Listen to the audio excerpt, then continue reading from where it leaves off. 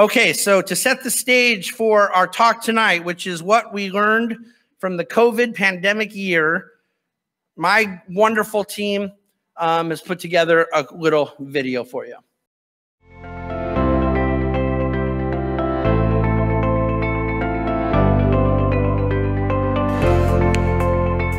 We need help to cover this market, and we've got it. David Bahnsen is here. This virus spreading outside China. The word pandemic is being used, and that's affecting the market again. We don't know how bad it's going to get from a health standpoint. The market is up 4.5% since the bottom level of coronavirus 3 weeks ago.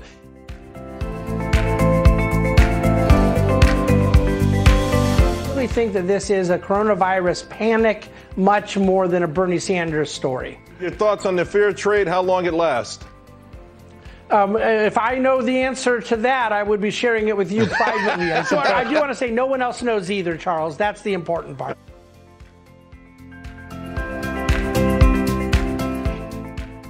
We do a lot of work to make sure that our clients stay calm and understand our perspective. Behavioral finance drives investor results.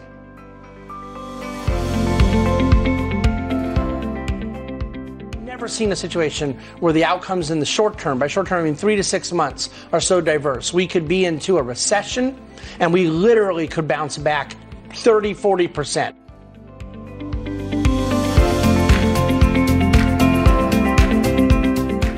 This was something that came so quickly and so violently, but I felt that we were very prepared in this sense. We're religious asset allocators. So you can look and say market's down 25%, but look at a portfolio and say down 8, 9, 10%. I don't want to be down 10%, and I don't want our equities down 20s, but that asset allocation story really worked. Well, I apologize in advance, but I'm just not going to answer the question about whether or not we've seen a bottom. There's one honest answer for you, Stuart, and one honest answer for our viewers, and that is nobody knows.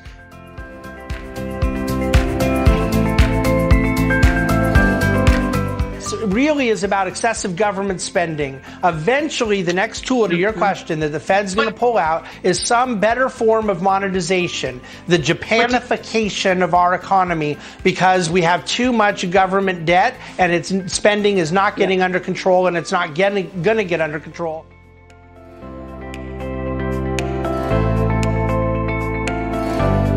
You wrote this in response to the fact that a lot of big corporations have already announced they're kicking the can down the road for bringing employees back. You lay out the cascading effect. Yes, you got to protect small business, but when big businesses wait, bad things happen.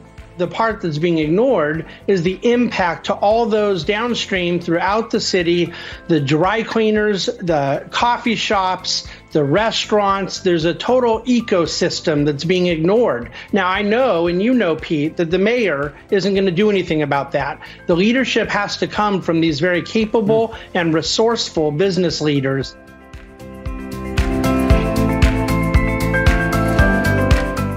Well, Charles, in fairness to my view here, the market is up 8 of the last 9 days, and those are the 8 days where it's been very clear they weren't getting a stimulus deal done. I mean, you're up 2,000 points since they first hit a stalemate. From COVID in the health side to the market's way of dealing with this, you have a lot of indicators where society is saying, we're ready to move on. You people leave us alone.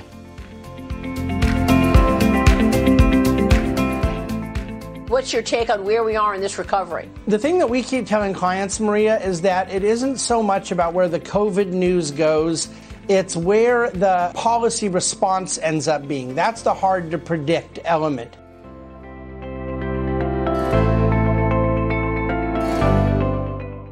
If you care about the economic prospects of those who are more disenfranchised, more disadvantaged, you cannot support the idea of staying shut down. We need to get back to work, open schools, open businesses, and let this virus run its course. That does not mean not protecting the vulnerable.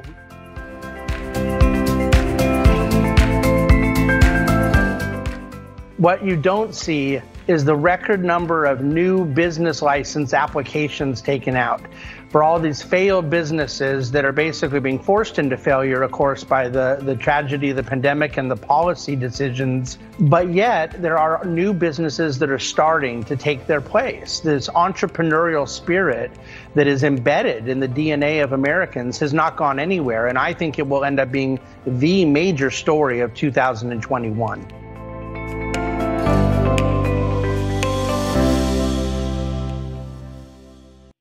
I was trying to count how many different settings there were. There was one point where I was being interviewed by Maria Bartiromo, and I was talking about asset allocation earlier in the video clip. And that was March 13th. That was that day I was in New York, and I was on set that Friday morning taping that show for her Friday Wall Street week. And then that night is the night that I flew home, and I haven't been back in a TV studio since. And so they started doing a lot of interviews during the quarantine via Skype. And you notice there was my home office in Newport in a bunch, and home office in New York. And then we have a studio in New York, a studio here. And when you see the backdrop, that's where we were back in our studio. They just weren't back in theirs. And a little secret, if you want to know if the anchor was back in the studio or not, just look at their hair. So they are talking about, being able to open back up the studios and stuff in New York, but we did a lot of those types of things throughout the quarantine period, and obviously over the course of this COVID year. We've been very, very religiously faithful about continuing with the weekly podcasts, the videos, our own writing, and that Dividend Cafe commentary that I do every Friday. That was born itself, even though it wasn't called Dividend Cafe back then. It was just my weekly market commentary I did in email form back at Morgan Stanley. That was born out of the crisis that was the 2008 financial crisis, literally the week in which it looked like Morgan Stanley was going down, Lehman had already gone down, Merrill had gone down, and I started doing it, and it kind of evolved into Dividend Cafe. And apparently I was less ambitious back then because it was a weekly offering. And then in the midst of this whole experience and whether or not everyone in the country was going to die and that the market was going to zero and all the things going on, I began doing this COVID and markets missive. And I think Jolene and Brian would know, but I think we started it near the very end of March. We kind of formalized it and got it into our website and branded it probably early April, but I had been doing kind of an email form, just a couple weeks into all the things. And that was a daily offering. And for a long time, I was doing it even on the weekends. But there was that much to say. I assure you, there was not a single day that I wrote COVID or markets where I was struggling with material. Okay, there was plenty there. And now I hope a lot of you receive the daily offering we do, the DC Today, because that was kind of born out of COVID and markets. And, I love doing it. I love the writing. I love the reading. If I wasn't an early morning person, I couldn't do it. By the time all of you are awake and my team is awake and the markets are open, there's very little writing getting done. But because I'm up so early, I'm really able to focus into it and then add and clean up what needs later in the day before we go to publish. But that's a fun thing that's come out of this whole awful experience. And we plan to keep that going in perpetuity. The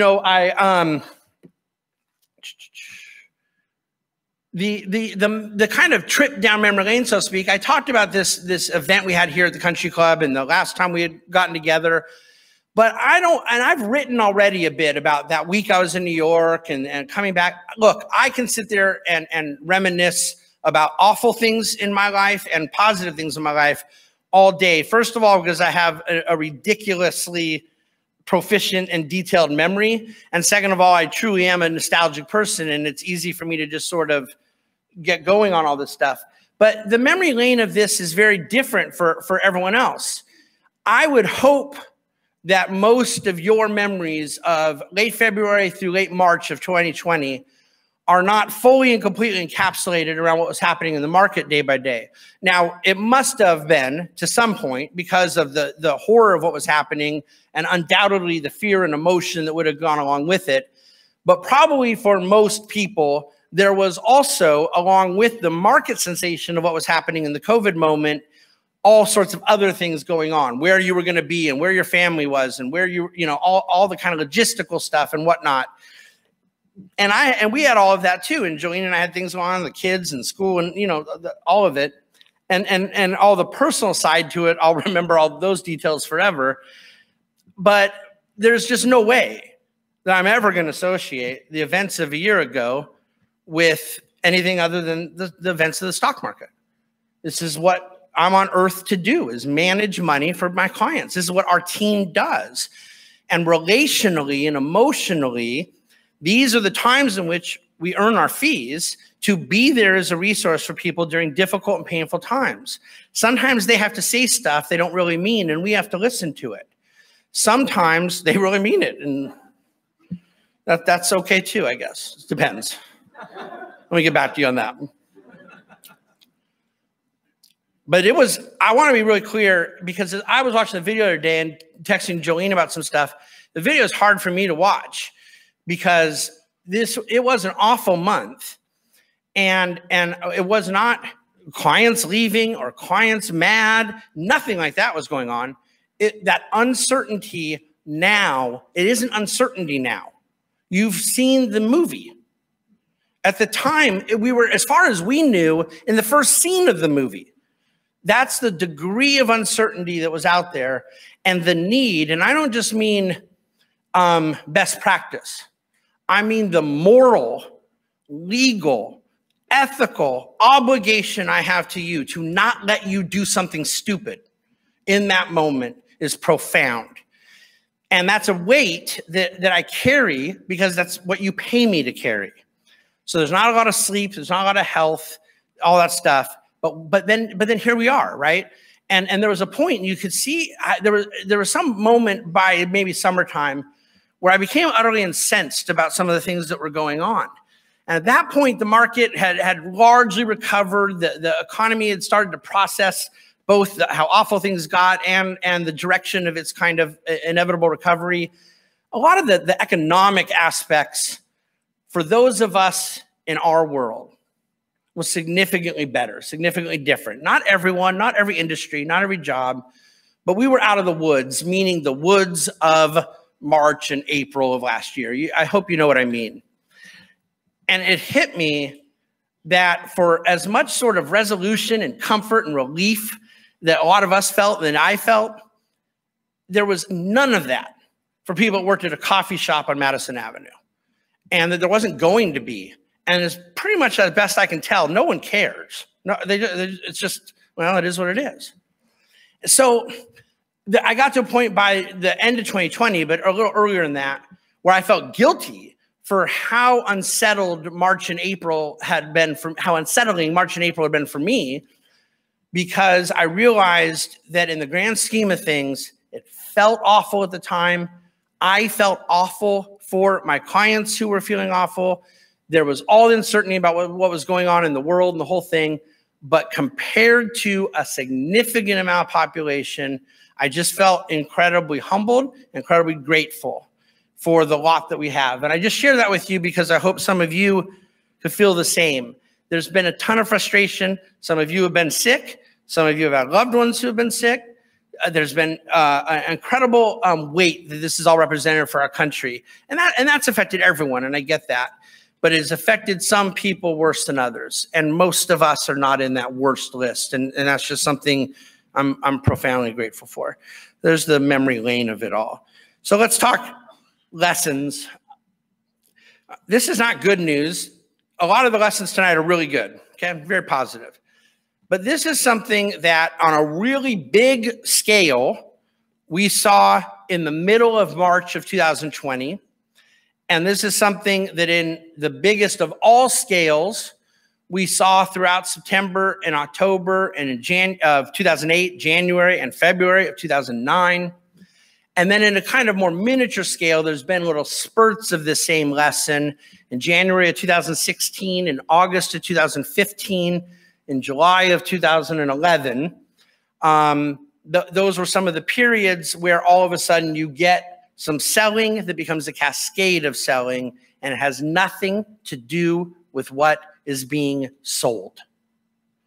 You do not get in a levered financial system security prices, asset prices, risk assets that go from here to here because it was worth this and now people are worried it's worth this. It goes from here to here because somewhere on the way down, people don't care anymore what it's worth. They have no opinion about where it's going. They need cash because they're levered and they can't sell the things that they want to sell. They go illiquid or the prices are so disconnected that they begin selling indiscriminately. The concept of this is not new from 2008, 2011, 2015, COVID, these different moments I talk about. By the way, 2011 was the European debacle that led into the US debt downgrade. 2015 in August was the first round of tensions with China and them devaluing their currency. And January of 16 was more China-related stress. Those are kind of, and you had about 3 days of Brexit-related stress in the summer of 2016, but that didn't ever really cascade to the same degree. So I'm kind of skipping over that peak to trough. 1987, for those of you that were investing then or around then, or in my case, wearing a tie, a clip-on tie to school then, the fact of the matter is that that's all 1987's Black Monday was a really overheated market. It got some warning indicators. There was nowhere near the technology that there is now. There was more selling the system could handle, and then that leverage broke down and all hell broke loose, and the Dow dropped 22% in a single day. So a levered financial system, there's not a regulator that's going to fix this. There's not a technology tool that's going to fix this, and there's not a portfolio manager that's going to fix this. When there's a cascade of selling of risk assets relative to the amount of buyers, then prices get disconnected from reality. This is the bad news, but I want to set the expectation. The good news is it doesn't seem to be lasting very long these days. There's more liquidity, more efficiency. Forget, a CARES Act and bailouts and TARP, and even for a moment, forget the Fed's interventions. All of that stuff matters, though. We'll get back to it. But there are more hedge funds, often demonized, but they see disconnections. They come in and become buyers. They become liquidity providers. There are sometimes the ability to neutralize the effect of cascaded selling because there are people being more opportunistic. I remain to this day, very candidly, I said it over and over again, from March 16th, which was the worst day of all the market action last year. The market was down 3,000 points on Monday, March 16th, after being down 2,000 points on Thursday, March 12th, and 2,000 points Monday, March 9th, and 4,000 points the last week of February. So you basically had this whole thing where we went down about 12,000 points, and all of it was in 4 days. But it didn't feel like that because there were other, rebounds and recoveries and the roller coaster of it all. But the net number, another thing I'll share with you, and I wrote about this a lot in COVID and markets. All of the stuff I'm talking about didn't happen during market hours. I mean, maybe the market would open down 1,200 and close down 1,600.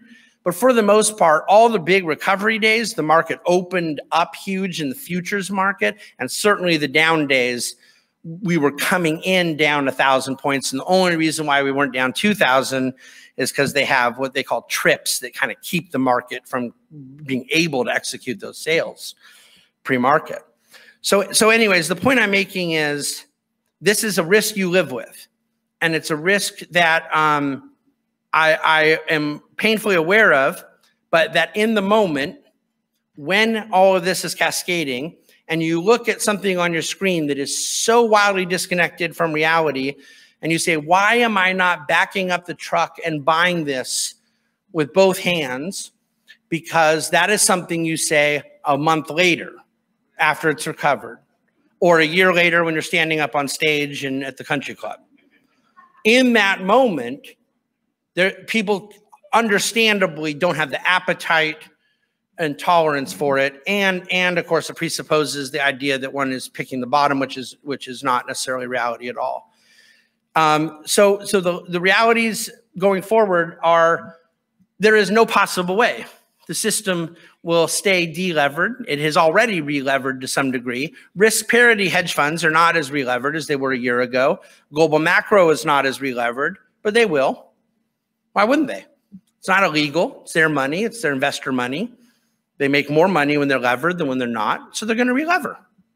And then the next time all hell breaks loose, geopolitical event, economic event, recessionary event, God forbid, global pandemic event, all of this happens again. Now, how many times has it happened throughout your lifetime? Well, let's just start from me when I was in starting high school. It was 1987. It was maybe once or twice in the 1990s around global events. It was 9/11. It was the financial crisis. It was a couple of the moments I talked about in 2010 decade. Most didn't last long. And then it was COVID 4 or 5 times. So that cascading selling, where is a bottom? Is this time different? That panic level, I don't know how one can formulate investment policy around avoiding it. Like you have 40, 50 years of investing in front of you, of living in front of you, of spending in front of you, of withdrawing in front of you, of legacies to your children and your grandchildren and your charities, and you're supposed to make an investment decision on something that's happened 4 or 5 times in the last 50 years. I mean, give me a break. But it sucks. It just does. And that risk becomes a source of the risk premium that feeds us as equity investors. Lesson 2 is probably something that I would say to everyone in the room, because I know my clients, I know the folks that wanted to do different, I know the folks who didn't do different, and I said it before, what people say and so forth, we're pretty thick-skinned and that's all fine. But the only thing we can't do is if someone actually doesn't follow our advice, we can't be responsible for that. But our clients follow our advice, right? I mean, that's the beauty of the relationship we have with clients. I can't take a fee from somebody for following advice that doesn't follow advice, so that means I can't take the fee from them. But our clients did not necessarily buck the trend of people that were miserable during the COVID moment. They were, all of you know what I'm saying. It was that level of uncomfort, that level of vulnerability. The market had gone up from the middle of 2016, remember, middle of 14 to middle of 16, you guys all know the market actually was dead flat, which is really odd because we think of all those years, the calendar year 14, calendar year 15, calendar year 16, market was up all those years. It was barely up in 15. But the reality is that for a 24-month period, the S&P 500 was flat, middle to middle. For the middle of 16, and then remember 2017, market was up huge. 2018 market was down a little bit, but by January 3rd of 2019, I'm not exaggerating, all of the 2018 losses were made up. And then 2019 was a huge year up. So you had 2017, 2019, huge years. None of this has anything to do with who was president. I only say it as a marker for timing purposes. In the COVID months, the market got back to the level it was when President Obama left office. We gave up 4 years of returns in less than 4 weeks. So who wouldn't be unsettled by that? And yet, the ability to add behavioral wisdom, which is a mental proposition, to discipline, which is a character proposition, together being the foundation of investment success. That's not going to change. There's never going to come a time where your successful financial outcomes are dependent upon you bought this stock and didn't buy that stock. It's not going to happen. On the margin, certain stock selection decisions and timing things and so forth can always impact basis points of return, but not outcomes. But outcomes can be permanently altered by the decisions one makes. The reason to not sell out of the market 1 year ago today, and the Dow hit 18,213 in the middle of the day, closed at 18,591. 1 year ago today, the low of the market. The reason to have not sold at that time was not because we knew the market had bottomed, because we didn't, and I didn't. The reason was because whether the market went on to hit 17, 16, 15. Do you understand what we knew on March 23rd? They were testing nationwide about 10 people a day for COVID. Like they weren't even close to knowing what was going on with coronavirus. Not even close. The peak of deaths in New York City were 2.5 weeks away. They were fully expecting at that point that the hospital system was going to be overrun. They were wrong about a lot of the stuff. But on March 23rd, when the market bottomed, there wasn't a single piece of good news to drive a turnaround. The reason to have stayed with an asset allocated, properly constructed investment plan, experiencing what we call left tail risk, a severe risk, a black swan event, one of these cascading leveraged financial moments. The reason to stay with the plan was simply because the stakes are too big otherwise. To get out of the market and have it rebound, the problem with the percentages of these, you notice from the reel, all of a sudden, when you were now kind of grinding through market recovery, it wasn't 18, it wasn't 19, it was 22. 23, 25, 26. Well, what is the percentage move from 18,000 to 24,000? It's 33%. You blink and you miss 33% of recovery. And then do you want back in? Because you're not going to do it. People don't do it. People that panic out at the bottom can't bring themselves to get back in because then pride and then regret kicks in. And then the regret ruins their financial life. It's the reason why the plan has got to be constructed right, and the adherence to the plan, wisdom, discipline, creates that investment success. The notion that markets can drop outside one's comfort zone very quickly and that they do just that is not really that different from the first point I made about the leveraged financial system. All I'm trying to do here with this point, the first point about the leveraged financial system is to give you some inside baseball as to why these things happen. And why, by the way, they happen. See, everyone's talking about the stock market. I know some of you in the room know better. But you know what got really disconnected from reality?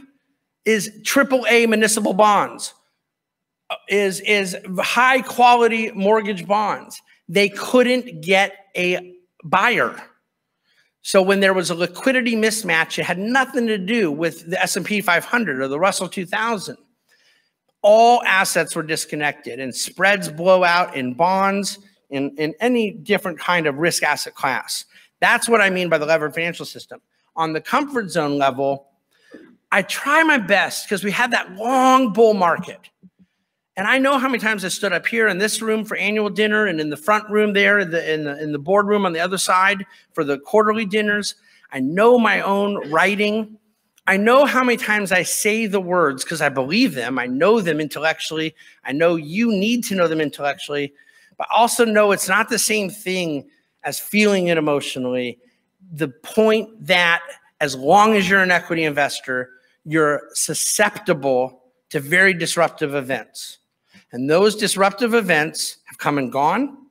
And the outcome for equity investors, especially ones that are reinvesting dividends, especially those that need to withdraw the dividends, especially those that own high quality companies that are appropriately diversified, et cetera, the outcome has been unbelievable. Not just for the last 10 years since financial crisis, but for every single decade of the life of every person in this room. And the reason for that is not magic.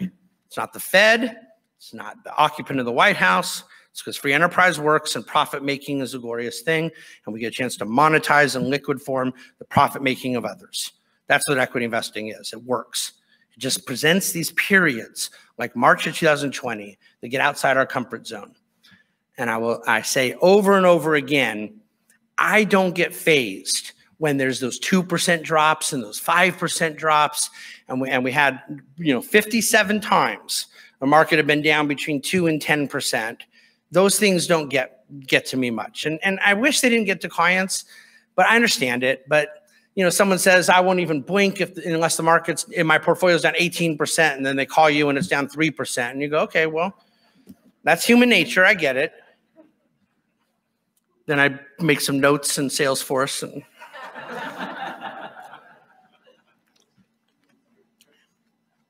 that's all right, though. See, all of you are human, but I have the ability as a professional investment advisor, and the partners and advisors of the Bahnsen Group have this ability to not be fazed by the mundane of 2 to 10% movements. All of us were shaken. by March of last year. Okay, I'm not going to put any pretense around it. Those events are disruptive to you, and they're even disruptive to professionals like ourselves who have lived through many of these. And I try to appeal to history and try to appeal to experience, try to appeal to the things I've gone through and make the right decisions through it all. But my point is that the comfort zone issue, there is not this sort of magical spot where you go, I'm comfortable with anything here, and then just sort of make sure it never violates that.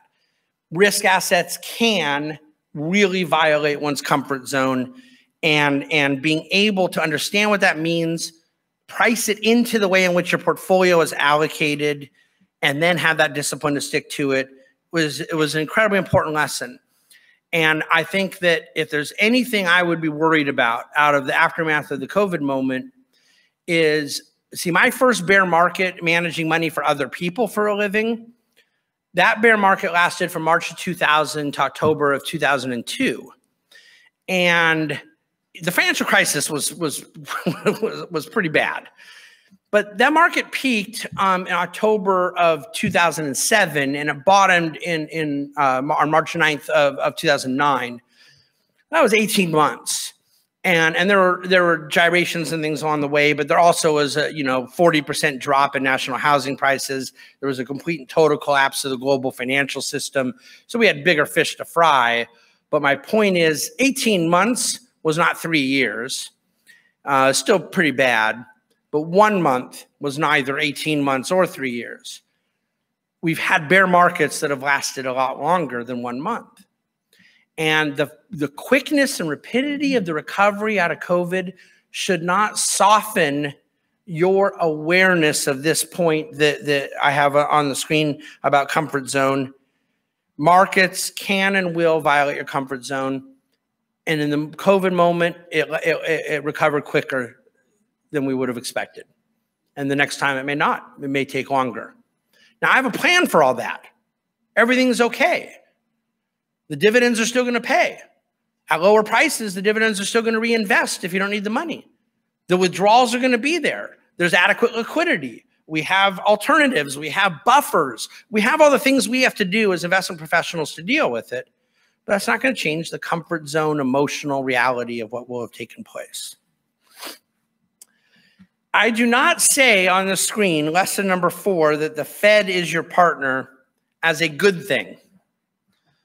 I don't necessarily say it as a bad thing, because I also believe you can make an argument that whatever the outcome was out of March 2009, it was significantly different the day they announced the TALF facility, the term asset-backed liquidity facility that was there to start buying levered loans and mortgage-backed securities, and yes, even commercial property, using an equity buffer given to it by the Treasury Department that the Fed then levered up as a backdoor way of bailing out the financial system. But the point out of the financial crisis, Greenspan had always been cutting rates as a put to the stock market.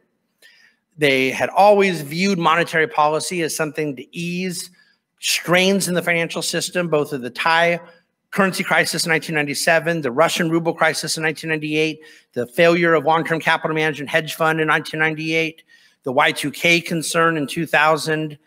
After 9/11, he used monetary policy operations to soothe financial markets. But out of the financial crisis is when it got real. That's when they quit playing around, where they just flat out said, not on our watch. And they ran their balance sheet from $600 billion up to $4.5 trillion and left the interest rate at 0% for 7 years. So the reality of the Fed and their entry into coddling financial markets, real estate, equities, credit spreads, risk assets, that became a reality. But then something else happened that was not true until the financial crisis. And that is the blowout level of national debt. Now, we always have had national debt, but we had a lot of years where our budget deficit, and this is where Vice President Dick Cheney, in his famous line, which is always taken way out of context, was not wrong. He said deficits don't matter. He specifically said deficits do not matter when the rate of deficit growth is less than the rate of nominal GDP growth. The rate or the speed at which the deficit is growing has been far higher than the rate of nominal GDP growth. And that is really the main issue, is the national debt has skyrocketed, and now into the COVID moment, super duper skyrocketed on top of what was already $1 trillion plus budget deficits. So you have the Fed there to cushion distress in financial markets, and now the Fed saying, wait a second, the United States government has to run massive deficits, and someone has to not finance them, monetize them directly, because we can't do that in our country the way they can in Japan, but someone has to enable the monetization of the debt. And they use accounting gimmickry and other tools, all of which are legal, but somewhat problematic to get around doing that. So your bank account, your mortgage, your stock portfolio, your bond portfolio, and anything else you can think of. You don't think about the Fed. I don't know how many of you know what J-PAL looks like, but they are a partner in your balance sheet. And they sure as hell are a partner in the balance sheet of the United States country, in the Treasury Department. This is not going to change. And in fact, it's going to grow significantly. And this is something that now is going to represent an issue I have to, and the investment professionals of the Bahnsen Group have to deal with for the rest of our careers. And I think it is a lesson that should have been better appreciated, should have been understood post-financial crisis, post-COVID. There's no more ambiguity about it. What I'm simply putting up on the screen is magnify some of the more practical, actionable lessons of the COVID year that we sought to magnify, the principles we believed in and apply into the way we're allocating client portfolios. The changing realities of bonds. I don't care if you think the 10-year is going to 2%, going back to 1%. It's sitting about 1.6 right now. Nobody is funding their retirement goals on an after-tax, after-inflation yield of 0. And that's what the 10-year offers, a negative real interest rate. There is a zero-bound short-term interest rate that I think is going to stay zero-bound for a very long time to come. And the idea of bonds as an anchor in a portfolio to hedge really significant risk events and provide a carry of income, those days are gone. I do not actually believe they're ever coming back, but I'm totally willing and hopeful to be wrong about that. What I do know is they're not coming back right now, and I got to manage your money right now. The changing reality of where we implement bonds. Another key principle out of what we're calling our magnify lessons, something I will never, ever, ever do differently again in my career, is our mindset of separating credit bonds, credit risk, from what we call boring bonds, these treasuries, high-grade municipals, high-grade corporate bonds, debt instruments that don't have a lot of credit risk or any credit risk versus debt instruments that have credit risk. They never belong together. It was the marketeers at the big Wall Street firms that put them together so they could go market a bond fund that had a bunch of treasuries and safe stuff in it and throw some junk in it and then say, look, now you have a higher yield. And when I say junk, I don't mean that as a pejorative, although I can see why you might take it that way. I didn't make up that term. They did that to demonize Milken. The fact of the matter is that credit has a different risk-reward profile than safe bonds. So they never should be juxtaposed together. They can sit in an account together, but we have to think about it differently. The way we construct your portfolio, the way we review your risk and reward, the way we view your liquidity needs, the way we monitor your performance, viewing credit and boring bonds differently is something that is a key takeaway for me out of the COVID moment that we've implemented at the Bahnsen Group. Increased use of alternatives, ability to provide a pursuit of return without increasing equity beta, without increasing equity volatility, and yet recognizing the diminished return expectation from bonds. So we can't get a free lunch. The alternatives have risk too. They just won't have the same risk as your equity portfolio. They won't have the same return-free dynamic of your bond portfolio. Now we have to take the risk of a manager executing. Whole bunch of our hedge funds executed like crazy last year. Beautiful, brilliant, lovely results. One or two of them did not, really just one of them. And since then has been recovering like crazy. But my point is, we diversify equity risk away with alternatives and invite manager risk. And we take the trade-off consciously and opportunistically. And this doesn't apply to everyone in the room, but the increased use of direct investments, illiquid investing, where people have the liquidity ability to do so, where they don't need to access the money, but they have a portfolio that enables them to pursue the risk and return characteristics of a direct investment, whether it be a piece of real estate, whether it be private equity, whether it be closely held business. Those types of investments now, since we left Morgan Stanley and are independent, we have more deal flow than almost any private wealth firm you could imagine. And we've been able to source deals for clients where appropriate that I think have been absolute home runs and will continue to be. And then finally, the targeted use of income enhancement, things that are intended to enhance the yield above and beyond the normal organic yield of a stock and bond portfolio. And the targeted use of growth enhancement, things that invite greater volatility, greater degree of equity risk for the purpose of a higher total return, riskier asset classes, whether it be innovation-oriented, small cap equity, emerging markets, things like that.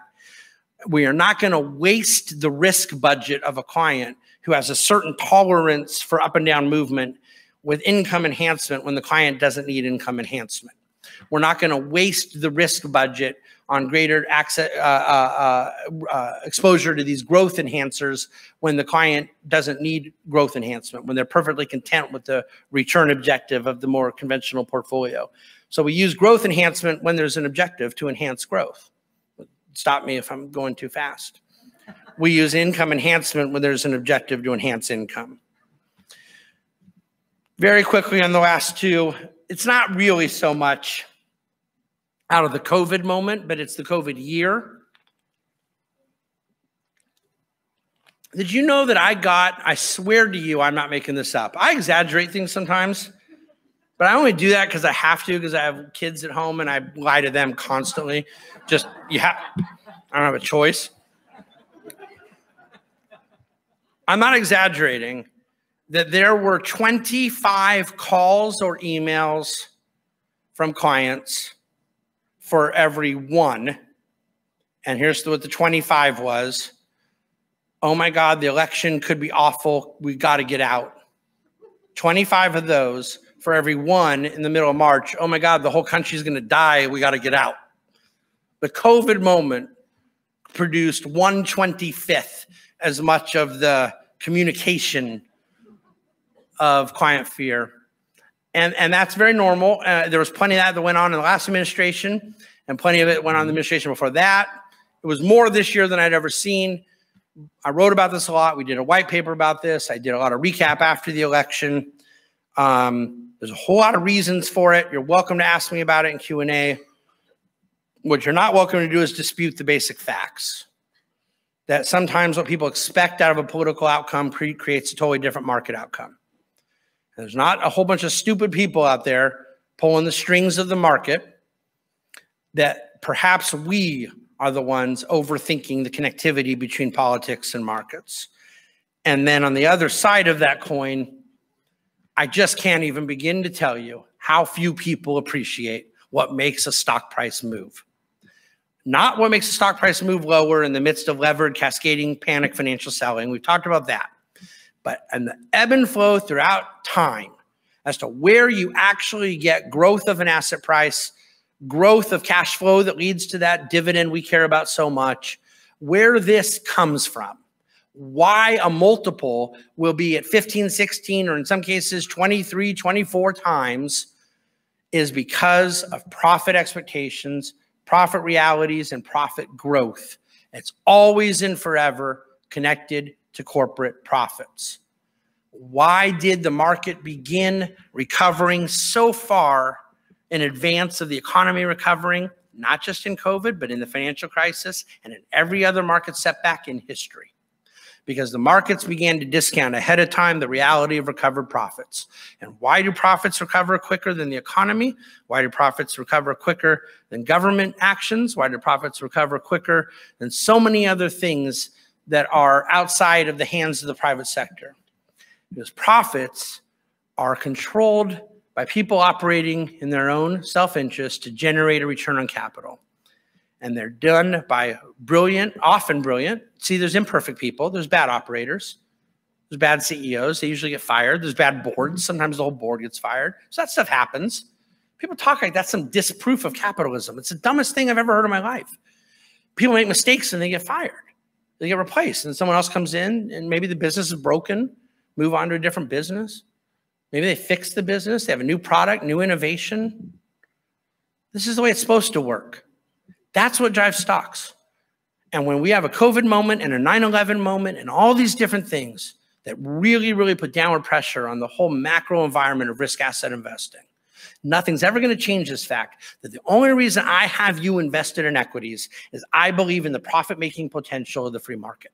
That's what we're invested in. It's a philosophical statement that translates into an economic one, and out of an economic one, it translates into a real-life tangible benefit from which you fund your life dreams, goals, and pursuit of contentment. That's it. That's the story. Profits are underrated. Politics is overrated. In conclusion, I've already said everything I have to say.